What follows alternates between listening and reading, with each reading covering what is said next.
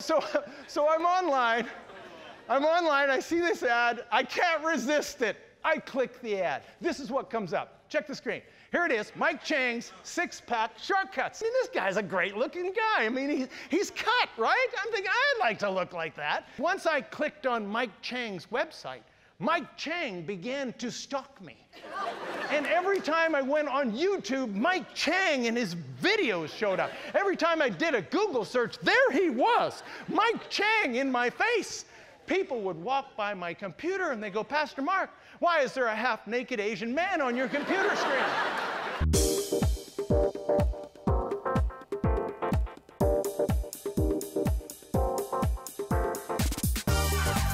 Welcome to Church of the Rock from Winnipeg.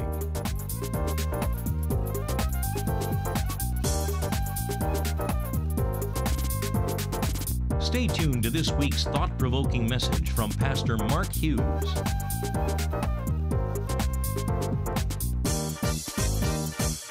Well, this morning my message is entitled, Take the Long Way Home.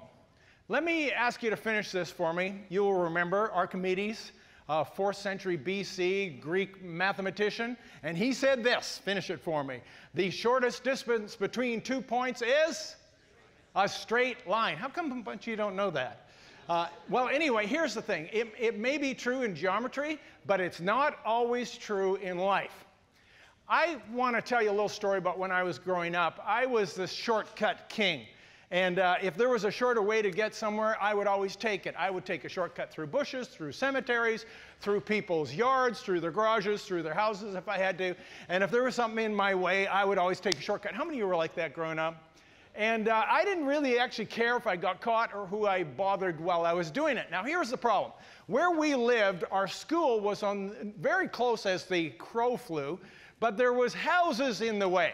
And so the quickest way for me to get to school was to cut through Mr. Young's yard.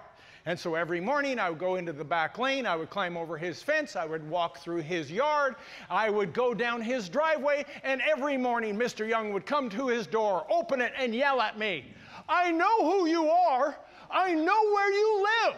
If you don't quit cutting through my yard, I'm going to call the police and I'm going to call your parents. And I would just keep on walking like I was invisible. Or some days, if I was in a good mood, I would go, hi, Mr. Young, like he was waving to me. Anyway, here's what happened. As a result of that, he never did, he was too nice of a guy to ever call the cops or call my parents, which he never did. So there was never any consequences for taking the shortcut. So that began to be my life. Well, why not just take shortcuts everywhere I go in life? And eventually it came back to bite me. So this is what we're going to do. We're going to look at a story in Scripture about taking the long way home, a story you've heard before, but we're going to look at it in a little bit different light. So we are in Exodus chapter 13. We are talking about the Exodus of the children of Israel from Egypt, and here's how the story goes in verse 17. It says, Then it came to pass, when Pharaoh had let the people go, that God did not lead them by the way of the land of the Philistines, although that was near, for God said, lest perhaps the people change their minds when they see war and return to Egypt. So God led the people around by way of the wilderness of the sea, and the children of Israel went up in orderly ranks out of the land of Egypt.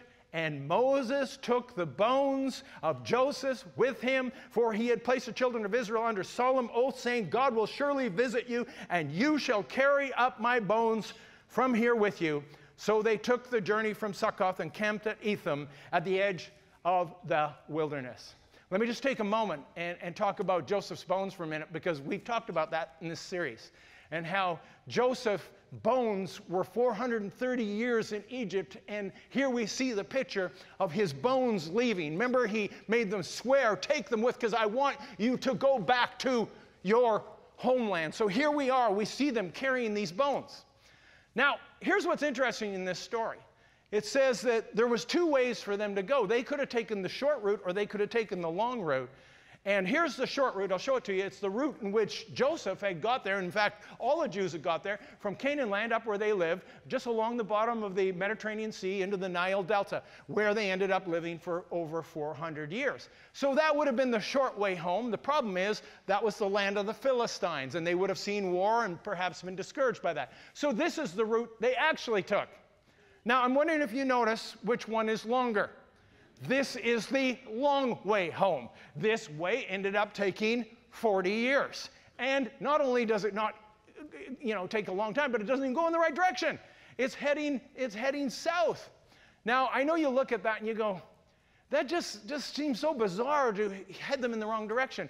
But God knew what was best for them, and he takes them this way. Now, things did not go well, because they start heading south instead of north, and as they go south, they end up running into the Red Sea. So they're trapped with the Red Sea on one side. That's bad enough. But what's on the other side? On the other side, we have Pharaoh, who's changed his mind, and he's decided with his armies to pursue them and to kill them. Now they're trapped between the Red Seas and the armies of Pharaoh. And do you remember what happened? You remember what they said next, the children of Israel? You wonder where sarcasm came from? The Jews invented sarcasm. And out of their mouths came this, and I'll use my best Yiddish accent. What, Moses? There weren't enough graves in Egypt. You brought us out here to die in the wilderness already. I'm just imagining that's how they would have said it. Full sarcasm, you get that, don't you? And so they're sarcastically replying. Of course, Moses doesn't know what to do. He lies down on the floor or on the ground, and he pleads with God, and God says, lead them forward. So God gives them this amazing miracle. Even though they were trapped in that place, the Red Sea divides. They go across on dry land, and when Pharaoh's army pursues, what does he do? He collapses the water, destroying the armies of Pharaoh. This is an incredible story. And then what happened, of course, now they have clean sailing. Now sure, they're in the wilderness, but at least they have clean sailing. They've vanquished the armies. And see, what would happen if they had gone north, if they'd gone the other way, the short way? Would Pharaoh's armies still have pursued them? The answer is yes, they still would have pursued. They would have had Pharaoh's army on one side, the Philistines' army on the other side. So even though that was the shorter route, it wasn't the best route for them. And so this was the route that they went. And so what we're going to do today is we're going to talk about why you might want to choose the long way home. And so 3 things, going to throw them up on the screen. Number 1, the long way is usually the better way. Number 2, the long way is often the harder way. Number 3, the long way is sometimes the only way. Now, when we have the children of Israel going south instead of north, it wasn't the shortest way, but it was the better way. God said if they go to the north, this is what he said. He said, if they go to the north, they might see war and return to Egypt. Do you think if God said that they were going to do that maybe that's probably what they would have done? I mean, God always knows, and he knows what's best for them. And so he took them the long way because it was the better way, even though it was the longer way, and even though it was, maybe in some ways more painful. But he knew the other way wasn't actually going to get them there. And here's what I've learned about our culture. We live in a culture with a short-term mentality. We love shortcuts, just like I'm the shortcuts king. We love shortcuts. Now, here's what happens in life, is that we get presented with shortcuts in life every single day. And a lot of times we take those shortcuts. Why? Because the ends justify the means. The problem with shortcut living is this, is that a lot of times there's compromises that have to be made. And, there's a million different examples I could give you, but let me just give you one. One of the shortcut compromises that we take in life all the time is lying rather than telling the truth, because it's always easier, not always, but mostly easier to lie. Now, it's not that we're pathological liars, we aren't, but you all get in those situations where it's just so much easier. If I just lie, I can move on. We call those little white lies, and you say, I don't tell those. You're lying right now by saying you don't tell those. We all do it. We all do this. Officer, I'm sorry I was speeding, but I'm on the way to the hospital. My wife's having a baby. Sir, your driver's license says you're 78 years old. Still got it. And so we tell these little lies along the way, and sometimes, you all know what I'm talking about, right? Sometimes it's just so much easier to just fib a little, and then we don't have to deal with it. You know who got trapped? Even the best of us get trapped on that. You know who got trapped? Was Peter. Do you remember when Jesus was talking the night before he was betrayed, and he was telling them, and he said, this is going to happen, and people are going to forsake me and betray me. And Peter stands up, and he says, maybe others will forsake you. I'll be here. I'll never forsake you. He looks to him and says, Peter, before the rooster crows twice tomorrow, you're going to deny me 3 times. So Jesus dies. He's crucified. The next day, what happens? A little servant girl comes up to Peter and says, hey, you're one of those disciples of Jesus from Galilee. Nope, don't even know him. 3 times he denies him. And then the rooster crows twice. And then he realized, even though he had so much conviction, what he did was he compromised and he lied because it was the easier thing to do. And the problem is so many of us, we go through life with that same mentality. It's so much easier for us to just compromise along our way and to say what we need to say to get us out of a particular situation. I'm going to tell you this story where I fell into this trap, and it was a number of years ago, and I've been actually really good at declaring all of my income regardless of where it comes from, but a number of years ago, I was doing my income tax, and I had this tuition receipt. I'd been taking some seminary courses, and I had a tuition receipt, and so I entered it for the deduction, the tuition deduction. The only problem was this. I actually hadn't paid the tuition. The church had paid it for me, but they sent the tuition receipt to my name, and I went, sweet. This didn't cost me anything, and I get the deduction. And so I put it in my income tax. I sealed my envelope, and I put it on the counter. The next day, I was going to mail it. So I'm lying in bed, and this feeling came over me. I'm just trying to describe it. What do we call it?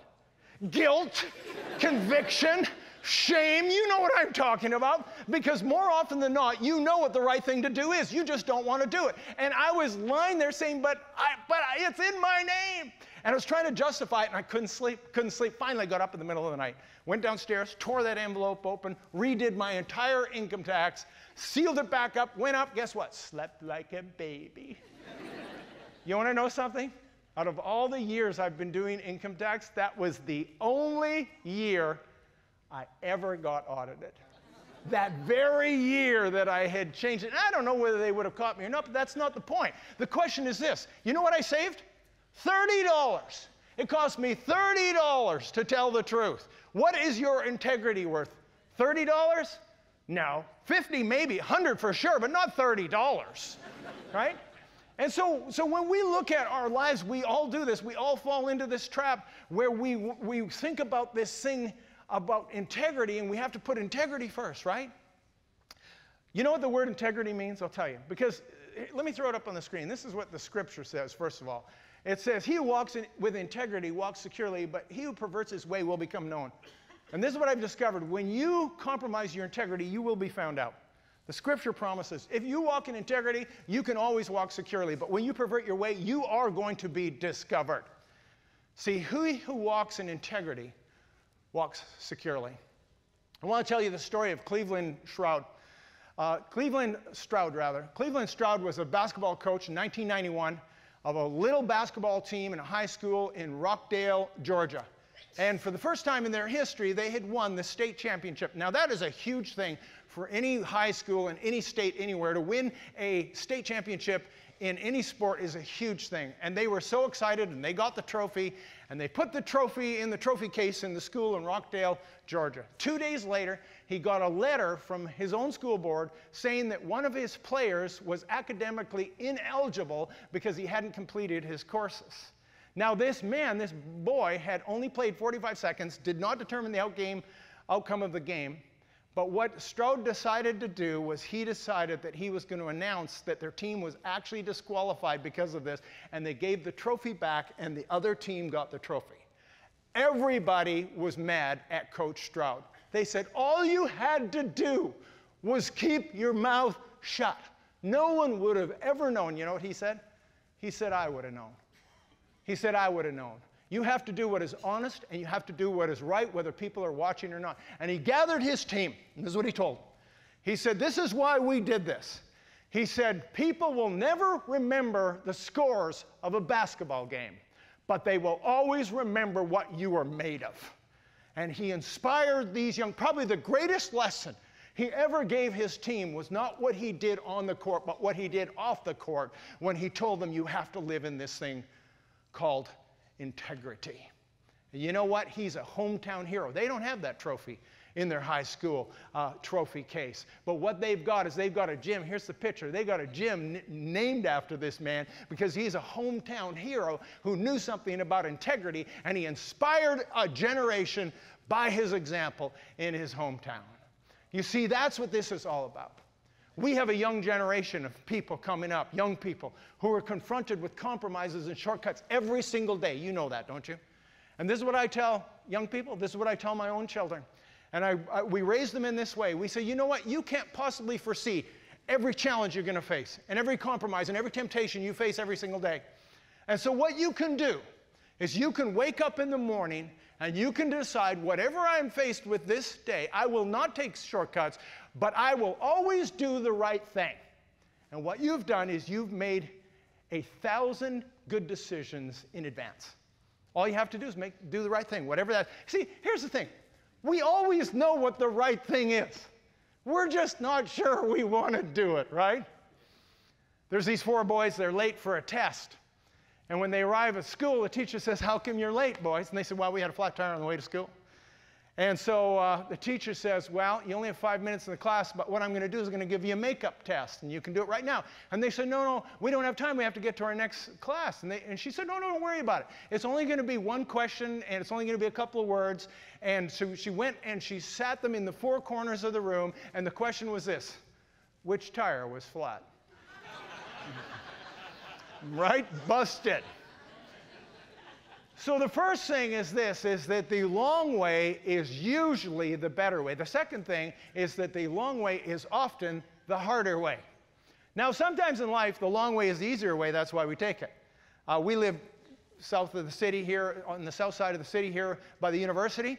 And if we're coming in highway number 1 from the east or from the west, most of the time what we'll do is we'll go around the perimeter. And it's actually the long way, but it's actually the easier way. I mean, there's not as many stop signs. You can drive 140 kilometers an hour. I think that's the limit, something like that. And, you know, it doesn't actually take us less time to get home, but it's easier, and it's less hassle, and so a lot of times that's the way we go. But when you look at life, a lot of times, often, the long way is actually not only longer, but it's actually harder. And when you look at Jesus' example, he actually told us not to take the easy route. He actually told us to take the hard route. Do you remember Matthew chapter 7? He said, "Enter by the narrow gate, and difficult is the way that leads to life, and few are those that find it, and broad is the way that leads to destruction." And so he said, this is what you need to do in life. You actually have to choose the difficult way. Now, we hate that. Really? I thought, you know, Christianity was going to keep me, you know, fat, happy, and wealthy. Well, you know what? That is not the gospel. If you go read the gospel, he said, narrow is the gate, difficult is the way. Now, let me ask you this. Did Jesus choose the difficult way? Did he take the long way home? The answer is yes. You probably can figure out where I'm going with this. The answer is yes. I mean, when he came to earth, he was going to return home, right? He was going to go to heaven. Did he take the long way or the short way? Long way. Easy way or hard way? Hard way. Think about it. He got betrayed, arrested, he was beaten, he was stripped naked, he was humiliated, he was crucified, he died, and he still wasn't done. Then it says he not only ascended, but he first descended into the lower parts of the earth, and he was 3 days and 3 nights in the heart of the earth. That's the long way home. And here's my question for you. Did he want to do it? No, you go read the story, the Garden of Gethsemane, the night before he was betrayed. He was sweating great drops of blood, and he prayed. And he said, "Lord, if there is any other way, take this cup from me." He did not want to do it. He said, "But nevertheless, not my will, but yours be done." And he took the long way home so that you and I could take the long way home. And you know, I know that's a challenge for us. We say, "I don't want to go the harder way." Well, sometimes the harder way is the right way. My point is this, and I don't want you to miss it, is that there are no shortcuts to success in life. There are no, what we want, we demand, we want some instant way to deal with life, and we just want to take a pill and it all to go away. And if there was ever a culture that loves to take the pill, we're that culture, right? We have a pill. If you're overweight, we have a pill. If you're depressed, we have a pill. If you have high cholesterol, we have a pill. If you have high blood pressure, we have a pill. We have that little white pill that makes you feel, woo, a whole lot better when you get out of bed. Take one in the morning for the love of your head. Whoa, sorry, a little flashback to the 70s. 5-man electrical band, for those of you that are wanting to know. And you know, we have all these pills, and people don't want to do things the hard way. We go to the doctor and say, "Do you have a pill? Do you have a pill that'll fix this? Because I don't want to deal with, you know, diet or exercise or anything. Just give me a pill. If I can take a pill, then that's a great shortcut for me." Have you seen these ads for these prescription drugs on television? They're the Ask Your Doctor About series. They don't even tell you what the drug does. They tell you what it's not supposed to do, but they tell you that part. Ask your doctor about Lyrica. Side effects may be high blood pressure, heart disease, halitosis, hemorrhoids, cirrhosis, psoriasis, scoliosis, skin cancer, bladder cancer, kidney cancer, liver cancer, sexual dysfunction, depression, diabetes, dysentery, diarrhea, and death.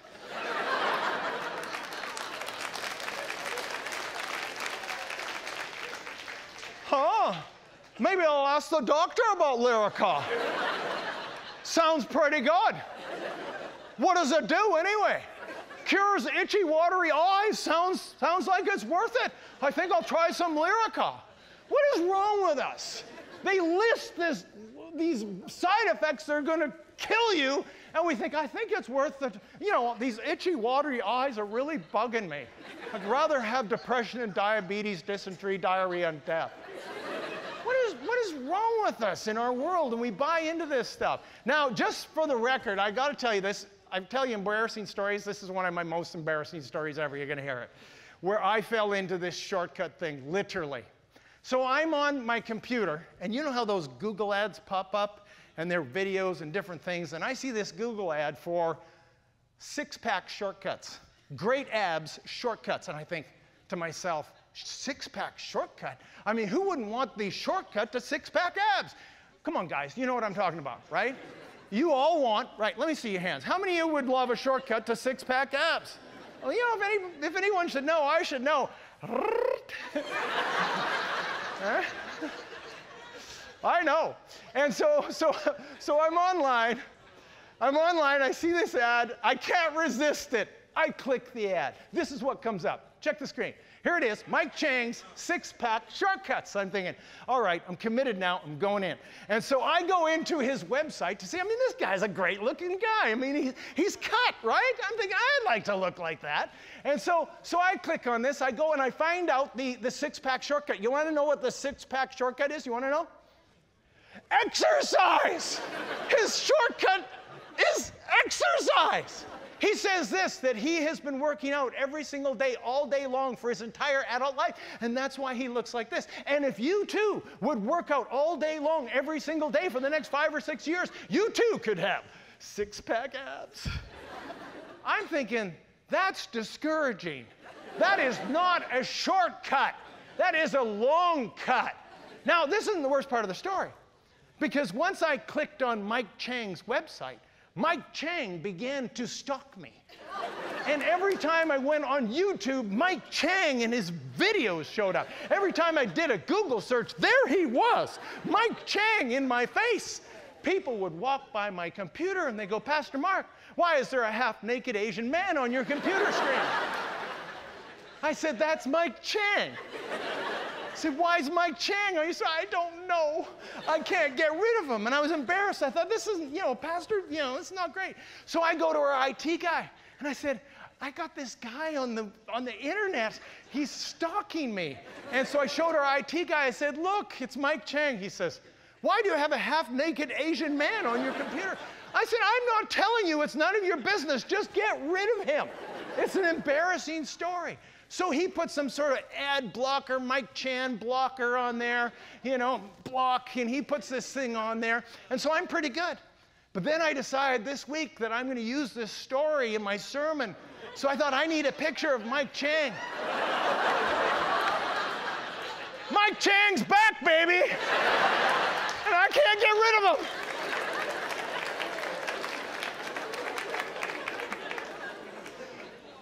The long way is usually the better way. The long way is often the harder way, and you're getting, last and the final thing is this, is that the long way is sometimes the only way. I said I was going to circle back to Joseph's bones. Joseph's bones, it's a bizarre kind of a story in here, this 430-year journey, and of course him coming, and when you look at his journey home, Joseph's journey long after he was dead, I want you to think about it, because his long journey home was actually the only way home. And if you look at everything that happened in his life, it was all for a reason.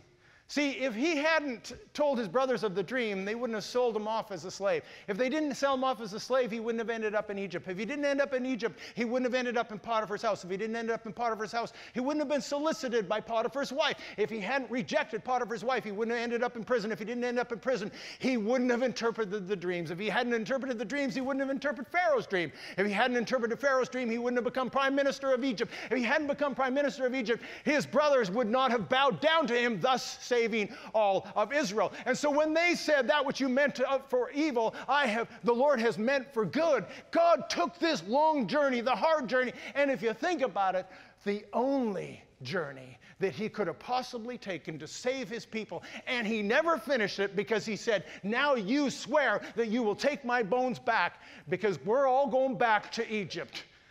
Back to Israel, even though I'm going to be long dead and gone. And so you see, sometimes the only way is the long way. Let me close with one final story here today. Some of you will know it. It's very much part of our North American history.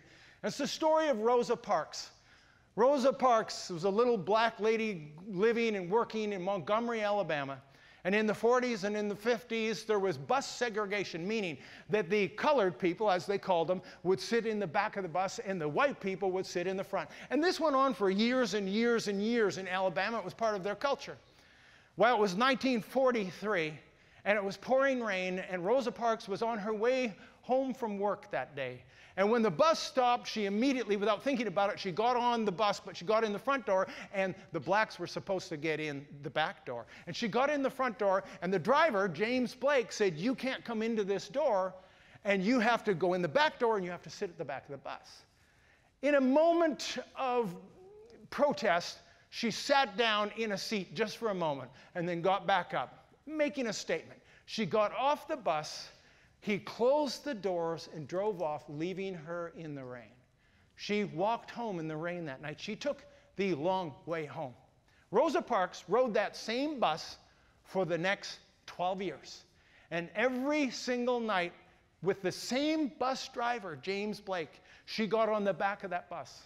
On December 1st, 1955, she was on her way home, and she was sitting in the colored section, in the very first row of the colored section. And what happened was the bus had become overcrowded, and there wasn't enough seats for all the white people, and James Blake walked to the back of the bus, and he said, we're moving the colored row back one to make more room for the white people. And Rosa Parks decided she was not going to move.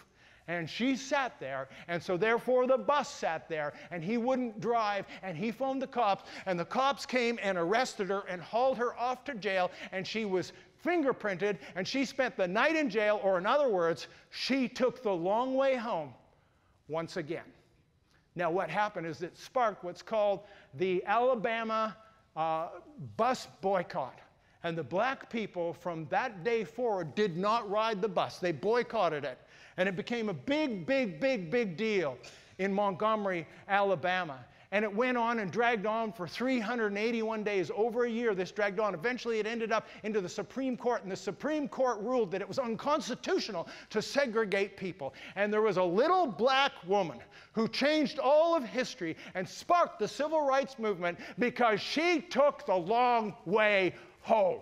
Sometimes the long way is the only way.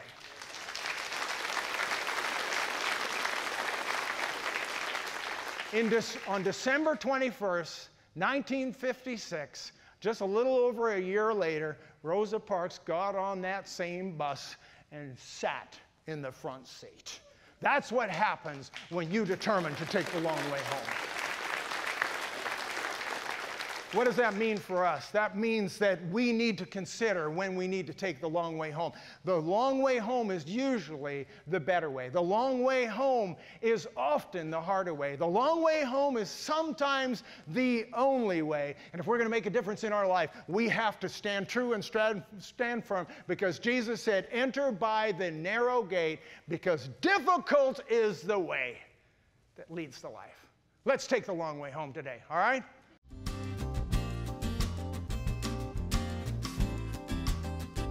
Church of the Rock has services every Sunday at 1397 Buffalo Place, and we invite you to join us when you're in the Winnipeg area.